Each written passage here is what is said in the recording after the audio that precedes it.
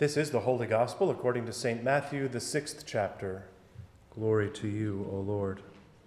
Jesus teaches, "Beware of practicing your piety before others in order to be seen by them, for then you have no reward from your Father in heaven. So whenever you give alms, do not sound a trumpet before you, as the hypocrites do in the synagogues and in the streets, so that they may be praised by others. Truly I tell you, they have received their reward.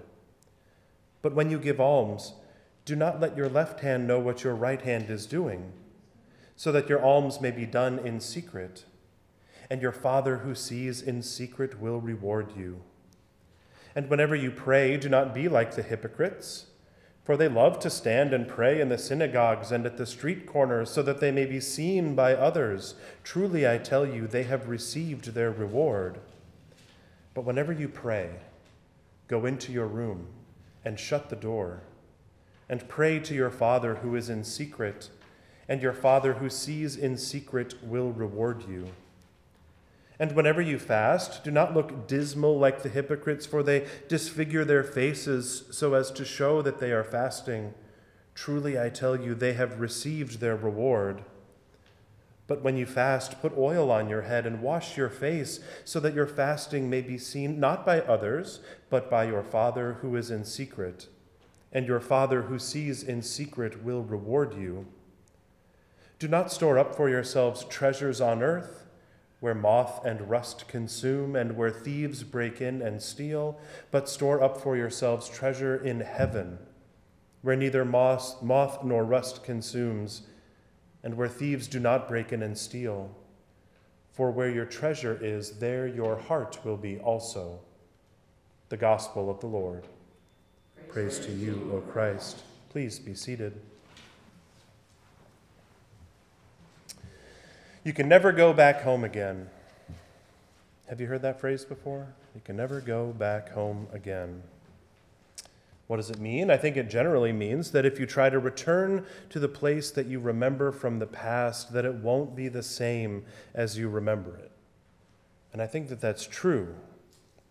The last time, and it's been several years now, but the last time I went back to the home that I knew as a teenager in Iowa, everything had changed. You know, the sub shop down the street was closed, and people had kids, and, everything had changed. And one of the problems, too, with returning back home is that the people that you knew back then still remember you as you were back then, and people seem reticent to know a new you, a changed you, a transformed you. You will always be you as you were back then to those who were there. It's tough to go back home again. You never return to the same place two times. Things change, the world changes, people change, and that's probably a good thing. This is not a static or stagnant world, and not static or stagnant people that God has made, but ever-changing, ever-growing. But it's hard to intersect at just the right times, and the world is changing so fast, and we are changing too. And so if you spent time apart from a place or a group or a person, it is hard to reconnect with that place or those people. Reconnecting, reviving relationships can even reopen old wounds, and so it's hard to resume relationship. It's hard to return back home again. And as I prayed my way through our readings for today, the beginning of Lent, Ash Wednesday, I noticed right away all of the words, R-E words. Of course, our words for Lent are repent and return to God. The prefix re means again or back to. And so those words, return and repent, mean to turn back around or to feel penitent again. Really, they mean to get yourself back into right relationship with God as you are able. We get the sense that returning and repenting, these are ideas meant to turn our hearts and spirits and lives back toward God, the way that God had always intended our lives to be. And so in that way, we live into the relationship that God has always had planned for us and always offers to us in grace. But isn't that what Lent is all about? Getting back in our spirits and back in our lives to right relationship with God? It is a season to practice repentance and returning to the God and the lives that God has called us to. We gather today and confess that we haven't always lived into God's gift of grace as God had hoped or dreamed that we would. We gather and confess that shaken and beaten by an always changing world, that we have fallen short of the life that God had dreamed for us, of perfect relationship. We gather today and admit that we are dust. I think it's the boldest thing that we Christians do all year round. It isn't the victory of the resurrection, another great re-word. It is a humble thing that we say today. We are but dust and ashes. And someday our bodies will return to that, dust and ashes. Today on Ash Wednesday, we face the fact that our bodies are made of this limited stuff.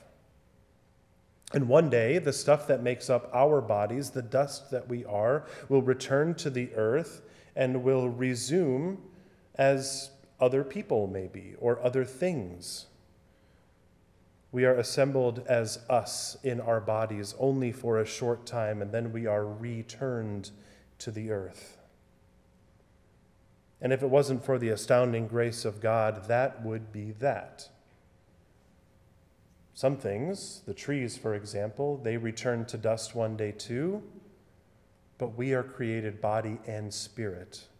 Not just this temporary stuff that makes up our lives that fails and falters us over the years. We are made body and spirit, and that spirit is created to be in eternal relationship with God. And without God's goodness and blessing, we are but dust and ashes, temporarily formed into a pair of ears and skin and hair and a beating heart that will one day stop. But thanks to the divine spark of a very loving God, we are so much more. Not because of how great we are or because of all the wonderful things that we've done, but because God is who God is, and God is good and loving, and God's dream does come true. Yes, we are ashes to ashes and dust to dust, but that is not the end of the story. Our words for Lent are repent and return, but if we look through our readings assigned for today, we realize that God has different re-words in mind. God's re-words are reconcile, relent from punishing, restore and reward. Through the life and death and rising of Jesus Christ, God has rewritten our story into one of relationship and abundant lives full of vitality and meaning. Our Lenten journey, as we repent, remains an essential one as we consider how lost and limited we would be without the astounding grace of God. Beginning today and continuing for the next 40 days, not including Sundays, we will walk the road with Jesus toward the cross, to remember just how far God was willing to go to reconcile each one of our spirits back to God. And God did that because of love, not because we deserve it, or even because we ask for it, or because we always get it right, but because God is good. And so in the midst of the dust and ashes of Lent, we give thanks for God's goodness, and we dedicate ourselves to new and different ways of living, to honor Jesus, repenting and returning to the Lord our God, for he has saved us, and not we ourselves. One of my favorite writers and theologians, Richard Rohr, famously said, "We don't think our way into new ways of living, we live our way into new ways of thinking." And so whether we understand God's infinite grace or not, we can live more humbly like Jesus. We can follow the way that Jesus taught and showed us how to live during this holy season, to draw closer to him into his saving walk to Jerusalem. We can practice distancing ourselves from material pleasures and possessions. We can train ourselves at this time of year to refocus on God and to rely on God alone. And so today, as we receive the imposition of ashes on our forehead, we make a bold claim: we are but dust and ashes, but we are also spirit, always connected with God, and like God, always yearning to be back in perfect and right relationship. And we are living in a changing world, and it feels like we can never go back home again, but God is hard at work, making sure that our true home is with God forever, and that is a relationship we can always return to. Thanks be to God.